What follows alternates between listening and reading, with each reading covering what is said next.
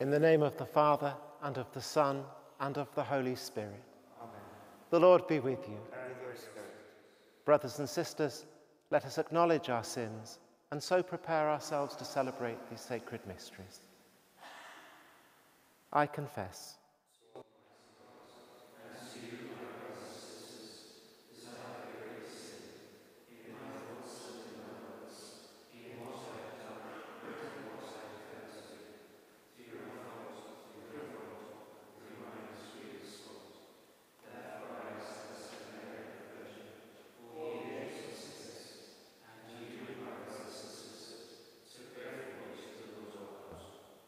May Almighty God have mercy on us, forgive us our sins, and bring us to everlasting life.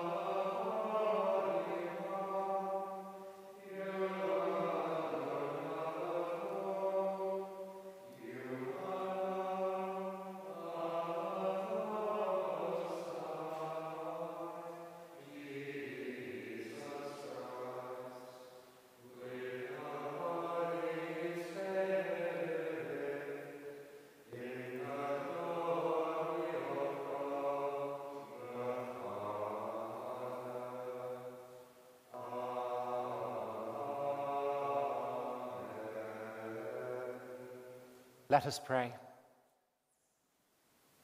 Show favour, O Lord, to your servants, and mercifully increase the gifts of your grace, that, made fervent in hope, faith, and charity, they may be ever watchful in keeping your commands.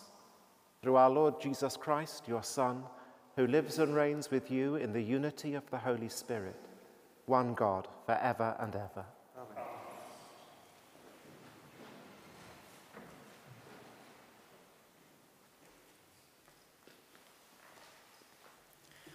A reading from the Book of Wisdom.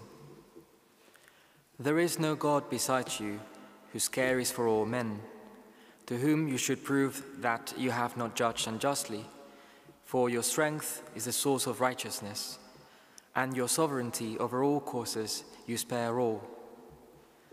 For you show your strength when men doubt the completeness of your power, and rebuke any insolence among those who know it. You who are sovereign in strength, judge with mildness, and with great forbearance you govern us. for you have power to act whenever you choose.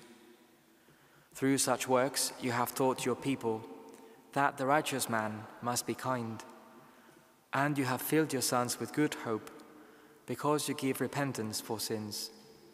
The word of the Lord.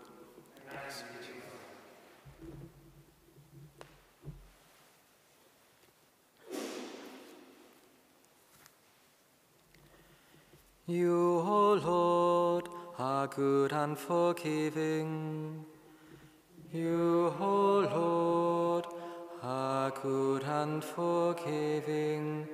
You, O Lord, are good and forgiving, full of love to all who call. Give heed, O Lord, to my prayer, and attend to the sound of my voice. You, O Lord, are good and forgiving. All the nations shall come to adore you and glorify your name, O Lord. For you are great and do marvelous deeds, you who alone are God. You, O Lord, are good and forgiving. But you, God of mercy and compassion, slow to anger, O Lord, abounding in love and truth, turn and take pity on me. You, O Lord, are good and forgiving.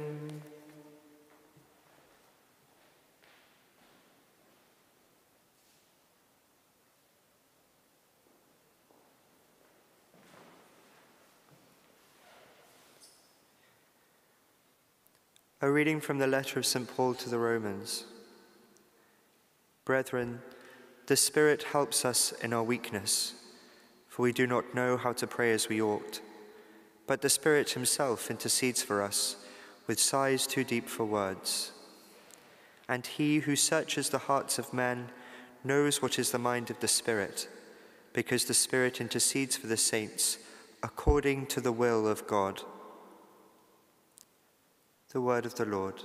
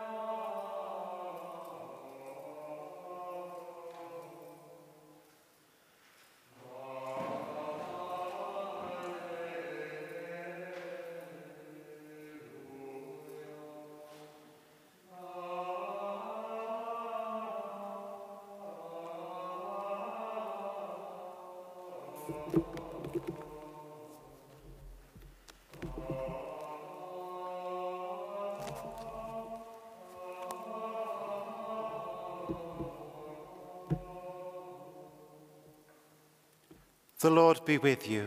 And with your spirit. A reading from the Holy Gospel according to Matthew. Glory to you, O Lord.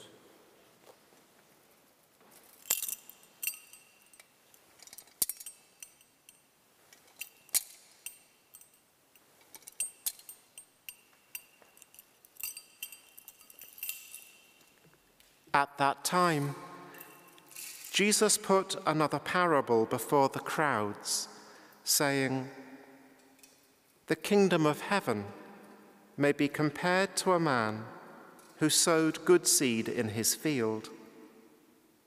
But while men were sleeping, his enemy came and sowed weeds among the wheat and went away. So when the plants came up and bore grain, then the weeds appeared also.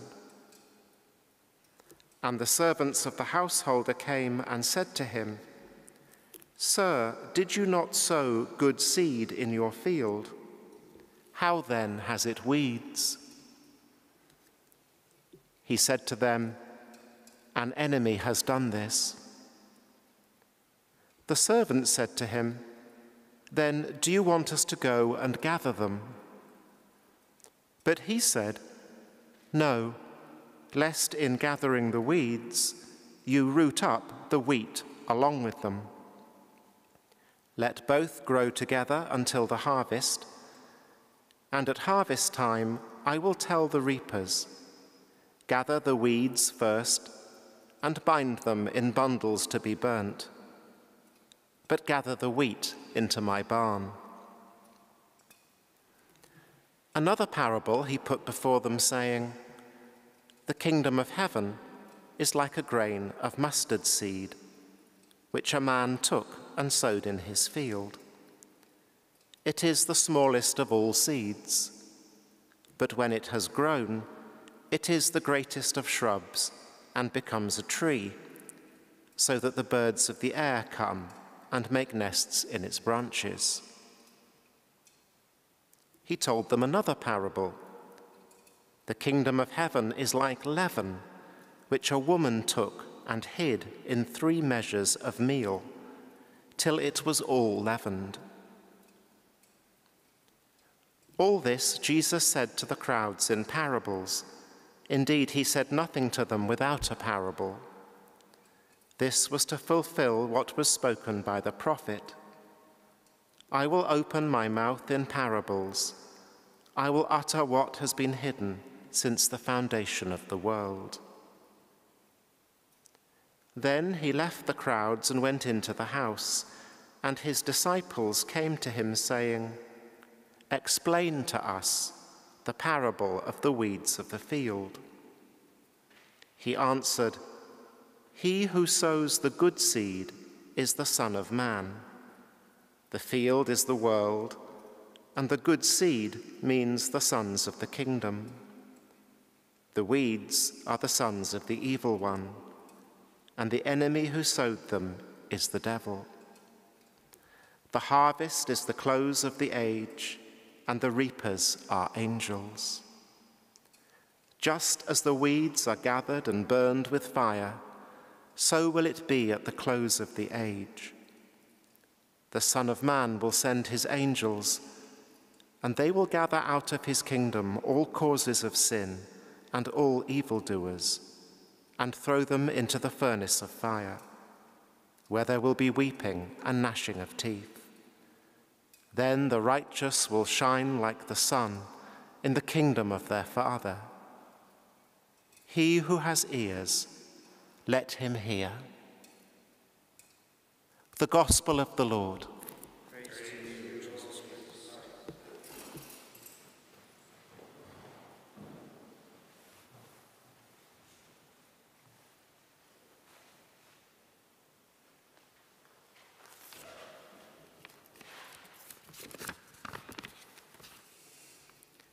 St. Paul confronts us in this morning's second reading with our weakness.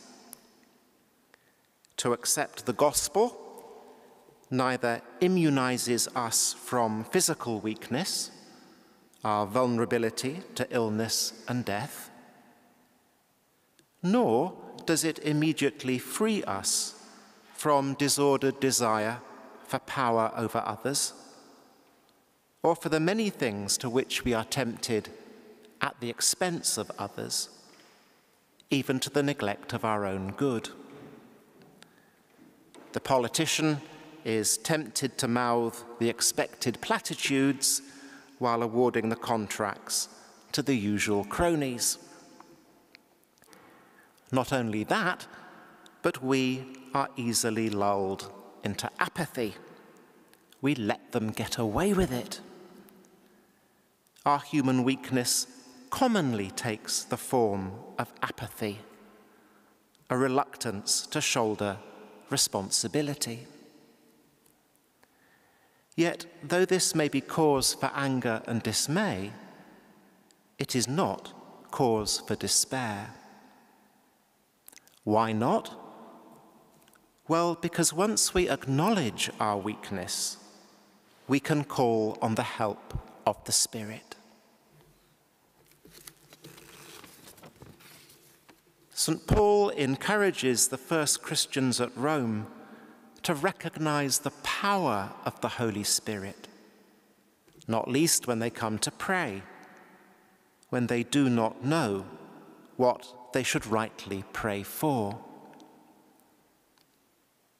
Though heart and mind may be clouded by the effects of sin, the Spirit can be relied upon to intercede for us. And what God asks for, God knows to be asked for rightly. And what God knows to be asked for rightly, God gives unstintingly. By virtue of our baptism in Christ, then, our prayer is put right, put for us, taken up into the eternal communication of love, of self-giving, shared by the persons of the Holy Trinity. When the Spirit intercedes for us, it is not necessarily nor primarily about speaking in tongues. It's about our reliance on God by our virtue of our adopted sonship, so that our desire for God is strengthened by his many gifts. Heart and mind are with time, by grace, to be reformed, remade in conformity with the mind of Christ. That's not a mental straitjacket. That's a liberation from our narrow-mindedness, a liberation from our apathy. Time, of course, is something we may begrudge. Our apathetic culture is, ironically, anxious for a quick fix. Yet this morning's gospel would repeatedly instill something of God's patience. There's the time of waiting for the harvest. Skirting the fields by the River Cherwell last Sunday, I learnt about the so-called volunteers, stray plants that grow up uninvited in the middle of another crop. Easy to spot, but impossible to uproot without trampling down the harvest. A problem similar, at least, to that in today's parable of the wheat and tares. The tiny mustard seed must have time to grow into the large shrub on which the birds can perch and feed. The yeast, the leaven, takes time to work. The dough must rise, be knocked back, and left to rise again before the bread is cooked in the oven. Why does this matter? What is the strength of God's patience here? Well, the two short parables sit inside a frame formed by the longer parable of the wheat and tares at the start of our reading, and by its later explanation. And these two inner parables offer a possible answer. Both turn on a contrast between small origins and the expansive end result. God's patience, then, allows the seemingly insignificant to be seen in its fullest import, its final, decisive significance. From the perspective of the here and now, the lure of wealth, security, power, prestige, or simply immediate pleasure may dominate our vision, set our priorities. But what will reveal itself as truly important from the perspective of God's judgment? What will matter when we are asked by the Lord himself how we cared for the hungry, the naked, and those in prison? Then we shall see the full significance of small acts of kindness, of simple, honest prayers, of asking each day for the forgiveness we need and are in turn to offer others. The full significance of our habitual going to Mass, of our acts of charity, and the full significance of our desiring to receive the Lord in Holy Communion. And we shall be truly thankful for the Spirit who has come to our help.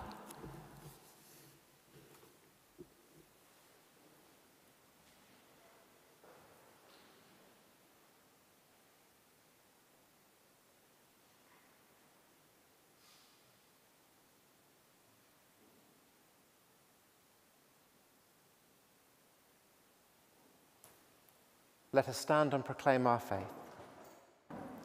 I believe in one God,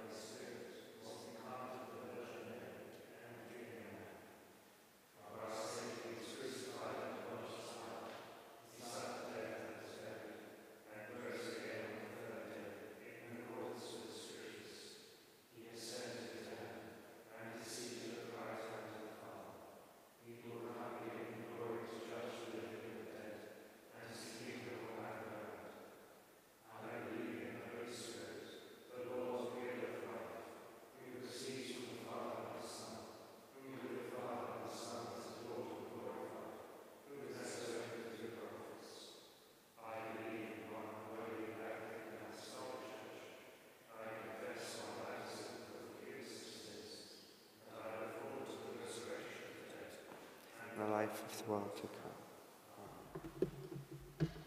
and so we bring our prayers before God our Father.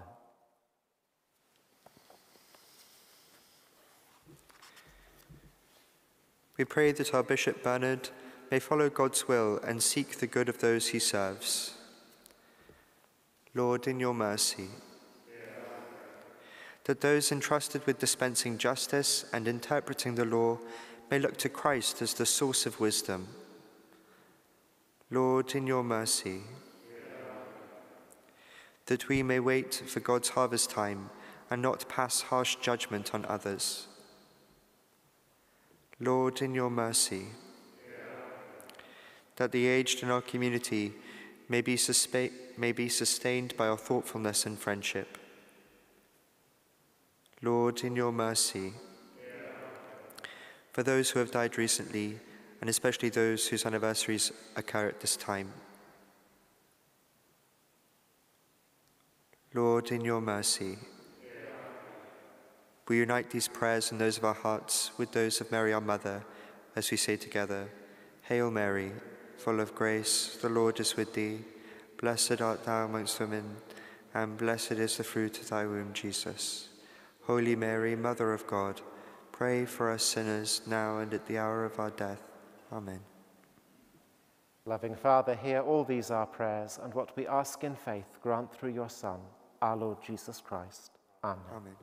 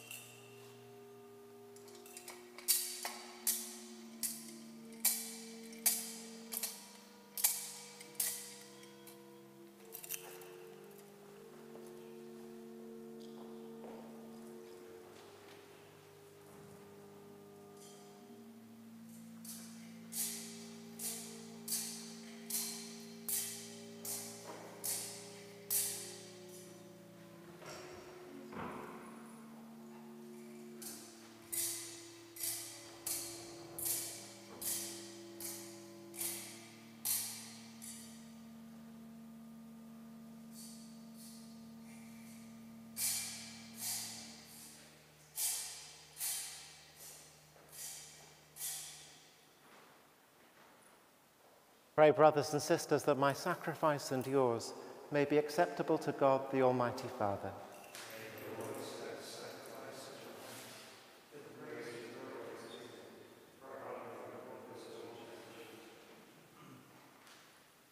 O God, who in the one perfect sacrifice brought to completion varied offerings of the law, accept, we pray, this sacrifice from your faithful servants and make it holy, as you blessed the gifts of Abel, so that what each has offered to the honor of your majesty may benefit the salvation of all, through Christ our Lord. The Lord be with you. Lift up your hearts. Let us give thanks to the Lord our God. It is truly right and just, our duty and our salvation, always and everywhere to give you thanks, Lord, Holy Father, Almighty and eternal God, through Christ our Lord. For out of compassion for the waywardness that is ours, he humbled himself and was born of the Virgin. By the passion of the cross, he freed us from unending death, and by rising from the dead, he gave us life eternal. And so, with angels and archangels, with thrones and dominions, and with all the hosts and powers of heaven, we sing the hymn of your glory, as without end we acclaim.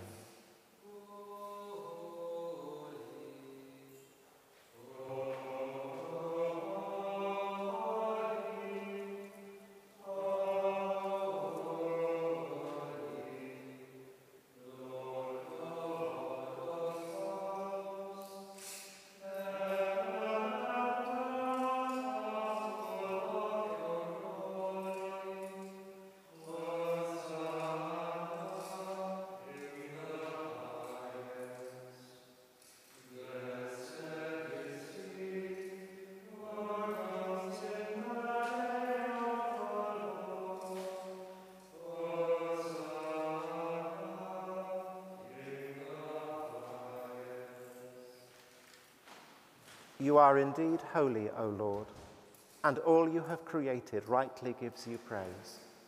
For through your Son, our Lord Jesus Christ, by the power and working of the Holy Spirit, you give life to all things and make them holy, and you never cease to gather a people to yourself, so that from the rising of the sun to its setting, a pure sacrifice may be offered to your name.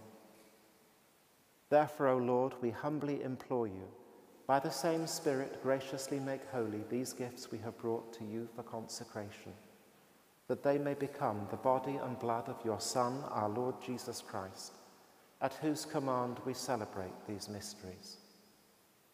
For on the night he was betrayed, he himself took bread, and giving you thanks, he said the blessing, broke the bread, and gave it to his disciples, saying, "Take this, all of you, and eat of it. For this is my body, which will be given up for you."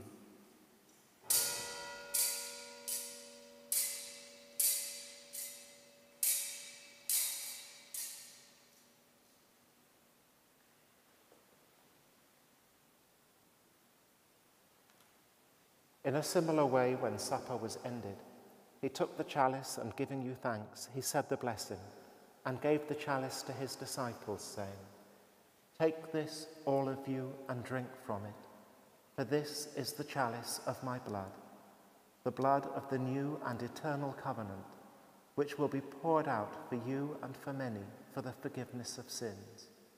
Do this in memory of me."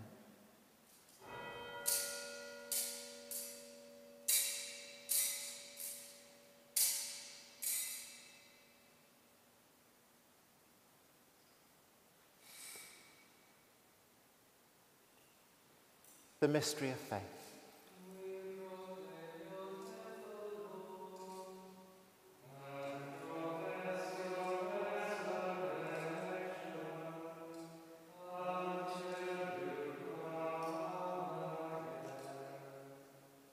Therefore, O Lord, as we celebrate the memorial of the saving passion of your Son, his wondrous resurrection and ascension into heaven, and as we look forward to his second coming, we offer you in thanksgiving this holy and living sacrifice.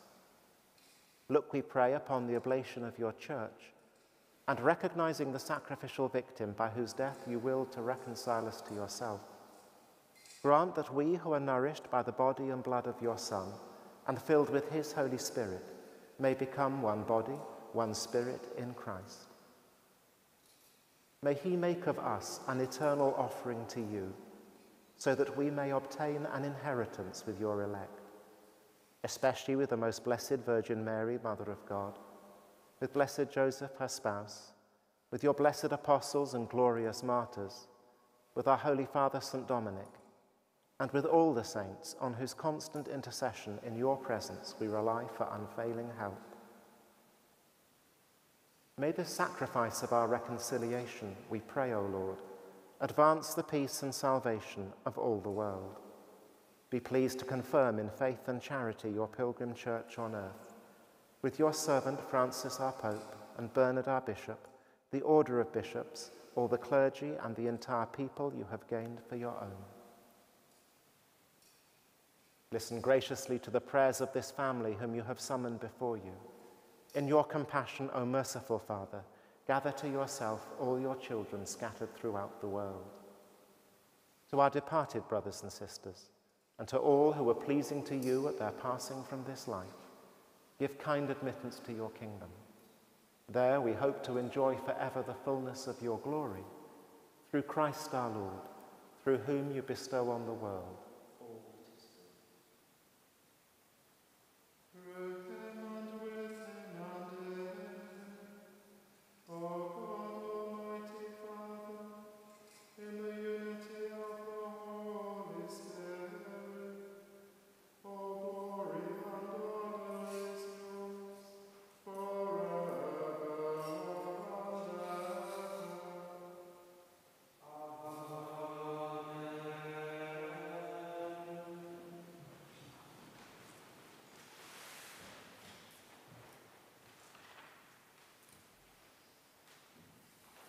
At the Saviour's command and formed by divine teaching, we dare to say,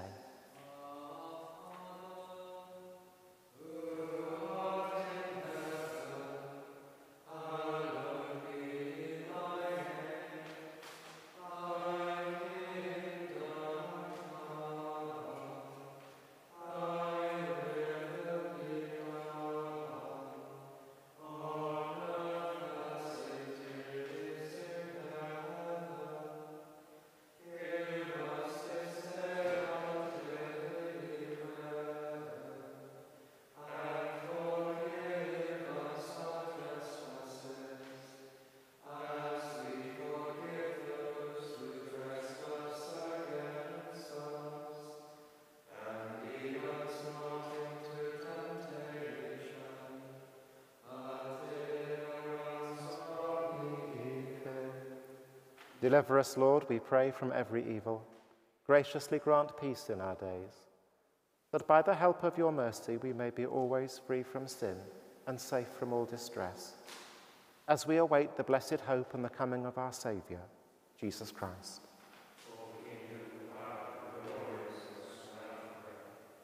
Lord Jesus Christ, who said to your apostles, "Peace I leave you, my peace I give you," look not on our sins but on the faith of your church, and graciously grant her unity and peace in accordance with your will, who live and reign forever and ever. Amen. The peace of the Lord be with you always.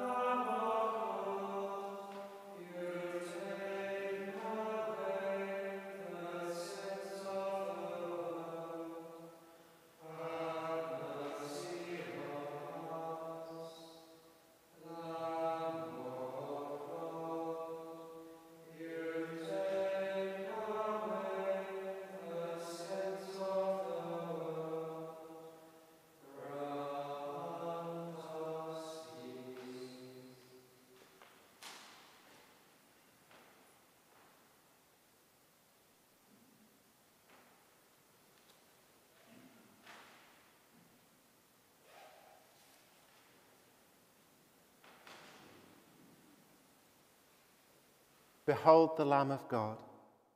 Behold him who takes away the sins of the world. Blessed are those called to the supper of the Lamb. Lord, I am not worthy that you should enter under my roof, but only say the word, and my soul shall be healed.